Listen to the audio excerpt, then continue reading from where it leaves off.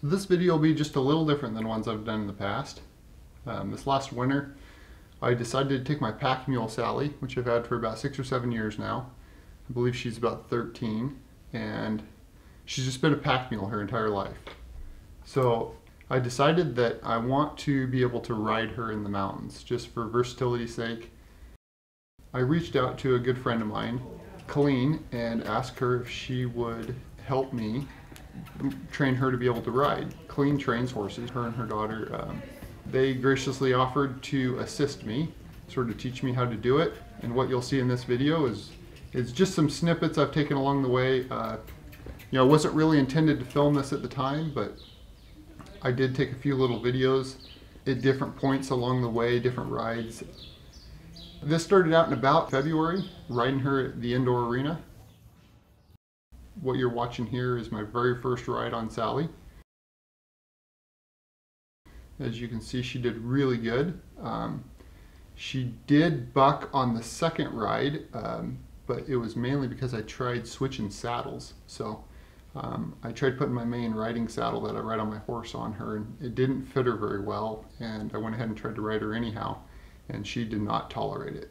But I did find I had a saddle that fit her, outfitted it with a britchin to sort of keep it in place, and as you can see, she took to it really well. A little bit sensitive. She's a bolter, not a bucker, which is sort of nice, and in general, she's I don't have a lot of experience with riding mules, but she just seems to catch on really quick, and really uses her brain, and did well. There's just things she doesn't know that she's got to learn. So sit back. We spent the first probably month and a half, 6 weeks or so, in the indoor arena.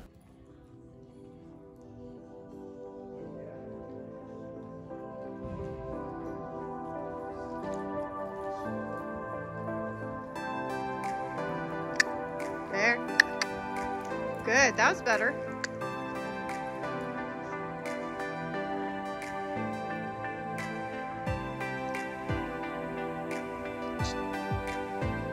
Then after you circle this one, change direction, like figure 8.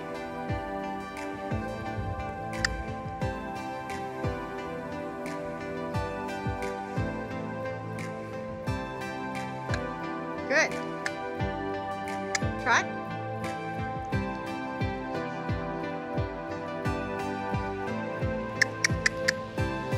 There you go.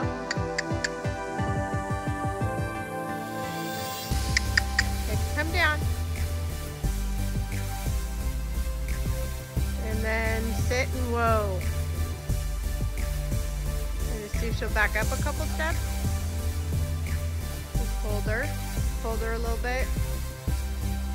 Move your feet, you gotta move your feet. There, good job.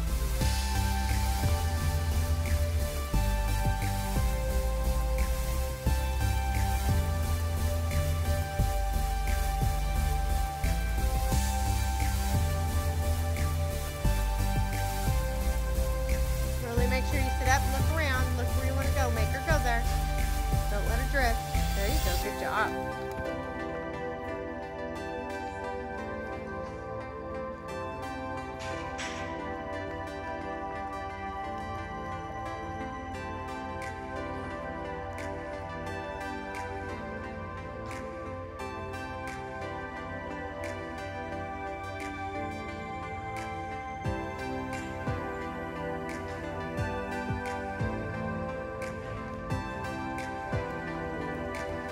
See her back up.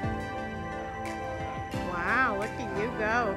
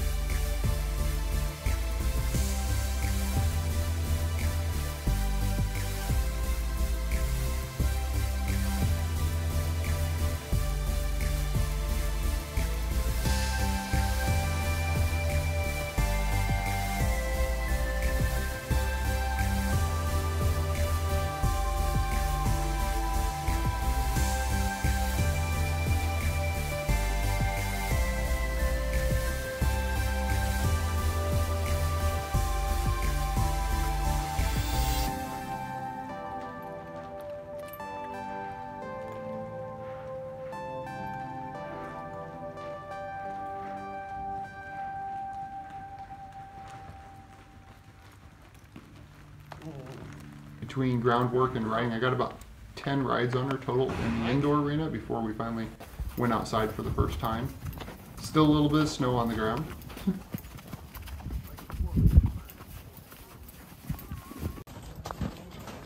First trail ride on Sally.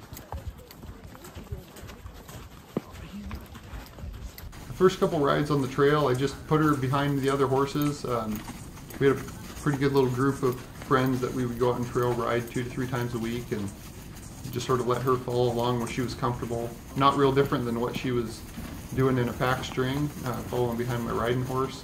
She took to it really well. Really no major issues out on the trail.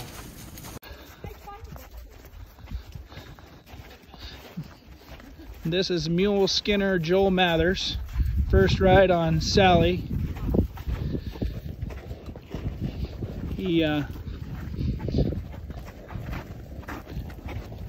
drank a half a Crown Royal and covering this mule like it's nothing.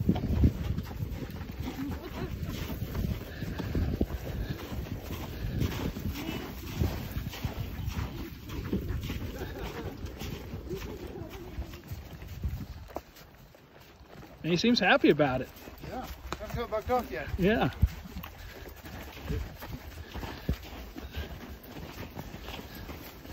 Sally seems in good spirits.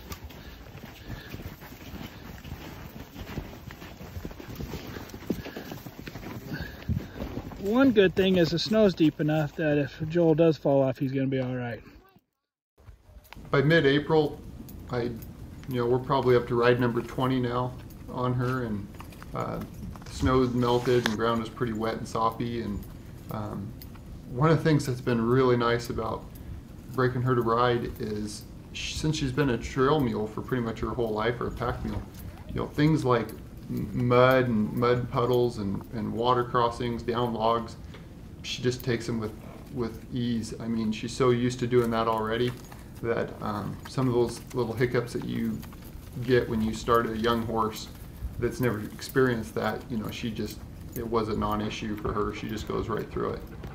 She's so sure-footed. I found that I felt the safest on her on some of the steepest, nastiest spots that we went on. We did take her cross country and leave the trail a little bit, like we like to do on our trail rides, and when we were going down steep hillsides or down timber and things like that, I had a friend sort of riding a young horse at the same time, and it was sort of freaking out and not handling that very well. I felt the safest on Sally in those situations because she was just so sure-footed, and I knew she wasn't going to do anything to hurt herself.